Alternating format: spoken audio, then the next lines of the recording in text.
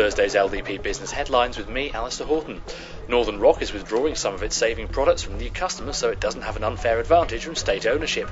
The bank was nationalised last year after thousands of savers withdrew their deposits, but government backing means it's now seen as a safe place for savings and is in danger of exceeding a 1.5% cap on its share of UK retail deposits. Marks & Spencer is reporting its worst sales performance in 3 years. The retail giant said UK like-for-like sales fell 6.1% in the 13 weeks to September the 27th. And Cheshire distribution group NWF is selling its 6 garden centres for £14.5 million. The centres, including one at Rivendell near Widnes, have been bought by Suffolk company Notcuts. Finally, the FTSE was up more than 60 points at lunchtime. That's all for now, but log on to ldpbusiness.co.uk for the latest updates throughout the day.